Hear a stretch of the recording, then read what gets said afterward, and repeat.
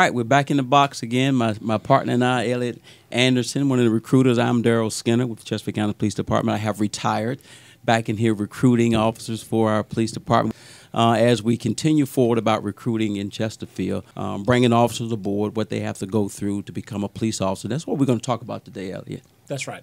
When I came to the department, I was fortunate that Daryl recruited me. Mm-hmm. I was a first-generation police officer. I didn't have a legacy in my family of working in this aspect of law enforcement, so I really didn't know what to expect. Right. I got some guidance from him, and now that we have this podcast, we'd like to get some guidance from you, detectives who actually do the job and meet that background, do the background processes for our applicants. Exactly. And Mark, if you don't mind, give us a little background of you and how long you've been an officer. Sure. Before I came to Chesterfield, I was with the Virginia State Capitol Police for a year and a half. I've been with this department. I'm fortunate enough to be with this department for 26 years. This December will be 26 years. Cool. My time here, I've worked patrol, which I absolutely loved, training, which I loved, and now I'm working in personnel doing background investigations, which I also love. I've been very fortunate. So what we would like to talk about today is, I'm an applicant. I'm putting my application in. Give me the process of what I have to go through once I do my online application. Well, once you do the online application, you're going to be sent a background packet from us. Okay. What we ask you to do is to fill that background packet out and then return it to us. It's all done electronically, and directions are given through the course of the emails. Once we get that packet, we review it, and there are certain things that we look for, but it has to be filled out 100% completely. Okay. And we expect that you're honest when you fill out that background packet. Now, how do you use that package? I mean, if I go back to my days of filling out, we had to actually fill it out, an application, a hard copy, right, and give that in. So once I fill it out, you look for certain things that person would not be qualified to go forward on the package. Is that true? That is correct. And the packet is not handwritten anymore. It's absolutely filled out on the computer. Okay. So it's very easy to do these days as compared to when we all came through and had to handwrite it. Right. So it's very easy to do. It's easy to be thorough with it. Okay. But certainly there are things that we look for in the packet to make sure that the person is qualified to be a police officer. With our standards and all. Yes. Okay. Okay. On the background packet, it also asks for some documentation that goes along with it, like transcripts and DD-214s from the military. Are you expecting those to come back with the packet, or they could be mailed in? And those directions, I believe, are on that packet on how to successfully do that as well. Right. Okay, I'm going to slow down a little bit. So once I get the application filled out, you will respond back to me in 10 days or how many days? Yes. Once we receive the packet and we review the packet, if it meets our standards, then we go ahead and issue an invite for them to come to our police applicant testing. Okay. And that can go to your spam, so we do tell them, because I get the call all the time, man, I didn't get a package. I didn't get any answer from the police department when I can come in and take the test. So we do tell them now that check your spam, make sure it's not in there, and they will give you a specific date to come in and take the test. Right. Good. That's correct. And I would urge everybody that if you submit an application and you don't hear from us, or if you submit a background packet and you don't hear from us, follow up with us. Yes. We do find that there are glitches every once in a while, and it's not that we aren't responding back to you. There's just a glitch in the system. Please follow up with us. Okay, so now I come in and take the test. What goes on from there? What am I doing? Do I have a certain grade that I have to get to pass the test? Yes, the written test is a general knowledge test. There's really nothing you can study for it ahead of time. Okay. You must score a 70 on the test to pass. Okay. Okay.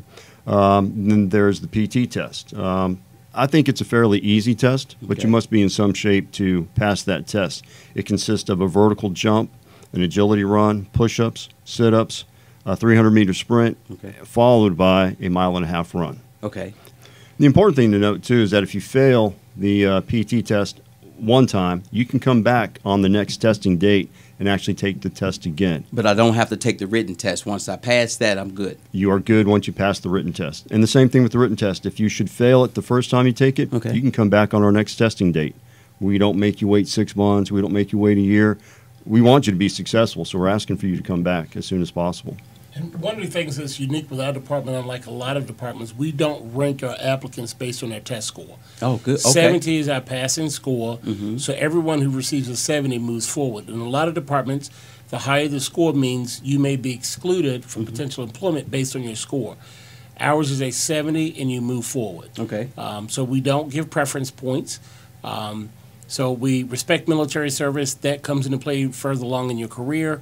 But a 70 is a passing score. Okay, so far, I got my package together. I came in and took the written test. I passed the written test. I came in and took the PT test. I passed that. Now where do I go from here? Well, let me note one thing, too. The Okay. PT test and the written test are all done on the same day. Oh, okay. So you're not making multiple trips back, which makes it convenient for So the if I'm applicant. coming from out of state, I can do both of those tests at one time. Absolutely. Okay. Absolutely. And we do work with our out-of-state applicants as well. In fact, last week I did a test for a gentleman from Pennsylvania. And I did his written test, I did his PT test, interview, polygraph, psychologicals, all on the same day to avoid him from making multiple trips down here. Wow, awesome. Okay, so I got that done. I'm local. Okay. So I still live in Chesterfield County. I'm coming out of whatever high school. I did my college. I just taken all my tests. Now where do I go from here? I've been passed everything that you have given me. Now what do I do? The next step in the process is coming in for your background interview. That's when you bring in all the documents we'll need to verify who you are, such as your transcripts, your DD-214s from the military, marriage license, birth certificate, Social Security card. We'll sit down, we'll go over that background packet with you page by page, and we will discuss any concerns, interests, and everything possible about your past background. You'll have a chance to disclose anything you may have forgotten to tell us about for clear transparency and to be honest, and just to make sure you didn't overlook anything that we need to know to make an informed decision about you being a police officer. Being honest and having integrity during this portion of the process is critical. Listen, I'm at my church, other places where I see kids or see young people. First thing they ask me, man, I had marijuana. Man, I had marijuana, when I was in college, my freshman year, I tried it. Now that I got my life together, I'm graduating from criminal justice major at whatever university, can I still be a police officer? Sure. And I'll tell you this, the way we look at our applicants is we look at them, we look at their lives, rather, as a video. Good. We don't look at their lives as a snapshot. In other words, if we did that, we would look at that drug use, let's say, and we may exclude them because of that. But prior to that and after that, they may have done some very good things after that. So we look at them holistically, their whole life as a video, and put it all together. Wow. So some of our standards are not just Chesterfield County Police, they are also state law standards that would exclude a person, like lying, certain felonies, domestics, things that would preclude them from being an officer. So it's not just our internal standards, there are also external standards by state law. We need to share to the public. Because again, we think police officers are not human. They're above doing something when they were young. Right. And we get applicants that will call us and say, man, I got this problem going on, or I did this. Can I be a police officer? And I tell them all the time, listen, you have the same right to be a police officer. And if you're honest and things that we look at, you can be an exception to things that are going on in your career or that you have done when you were a young person. I like that. I like that. Do you all ever see applicants that would have been potential officers that excluded themselves because they tried to deceive you for something that they would have been hired for, but they weren't honest and forthcoming? Yes, absolutely. That's frustrating, actually, because we see a lot of good candidates come in, and we tell them at testing, be honest with us. We don't really care what you did as long as you tell us about it.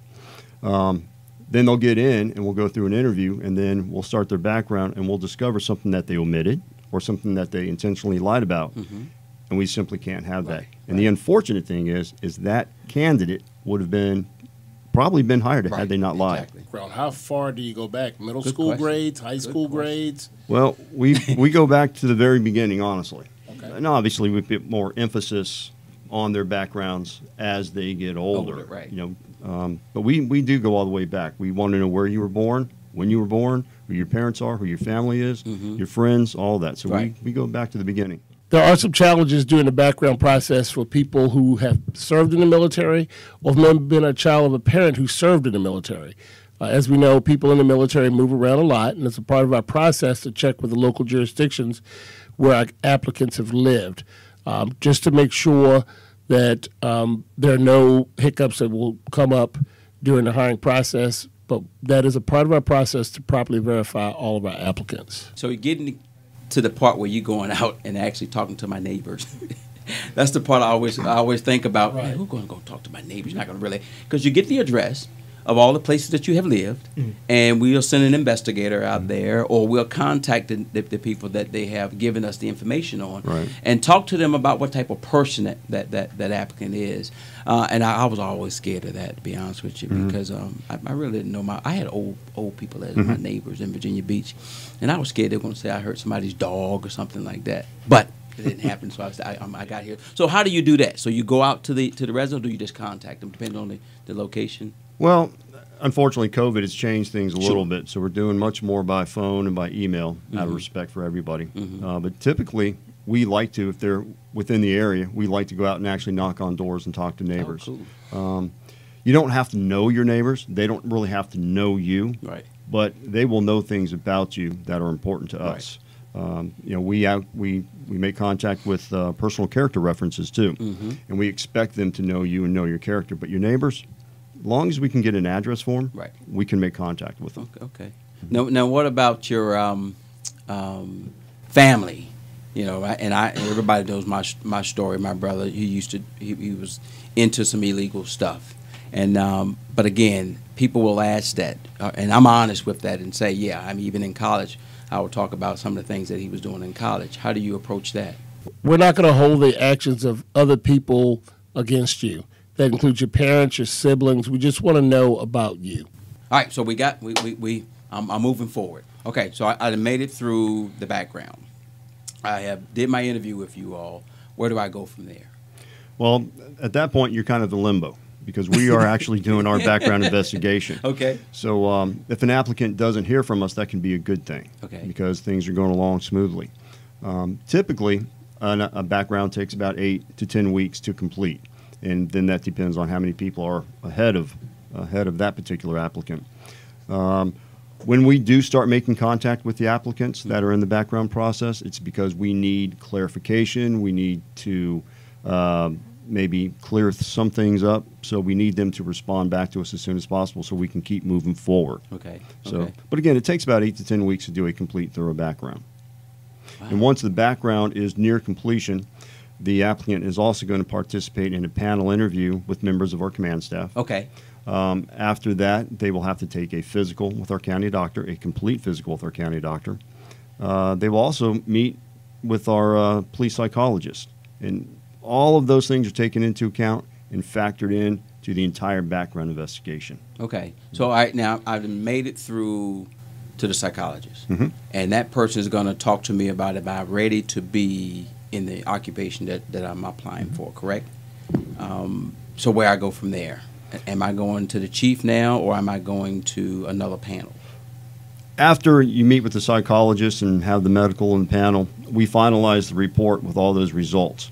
That report then is sent up through our chain of command. Okay. I mean, it goes all the way through the chain of command. A lieutenant, a captain, major, lieutenant colonel, and colonel all have to sign off on it. And obviously, the colonel has the final say. Now, you sign off on as well. Yes, we do. Okay, Yes. okay. That we say this person can go forward, Yes. or the person doesn't go forward. Right. Okay. So once they sign off, the chief signs off. Now the applicant or the person is hired. Does he get a phone call, or she gets a phone call? Typically, what we do is we call them and we make a job offer over the phone. Okay. And we hope by that point that person has done some thought, given some thought to what they're doing, and that they will accept on the phone. Okay. Okay. Part of our hiring process outside of basic police recruits is we also have a pre-certified officer program. There are 2 aspects to that program, both in-state pre-certified and out-of-state pre-certified. The qualifications for each are different based on the jurisdiction where they're coming from, whether they're in Virginia or out of Virginia, and the length of time they served. The biggest difference is the modified academy for pre-certified applicants of 14 weeks, as opposed to the traditional 30 to 32-week academy. And then that includes out-of-state pre-certs as well, or laterals, as a lot of people like to call it.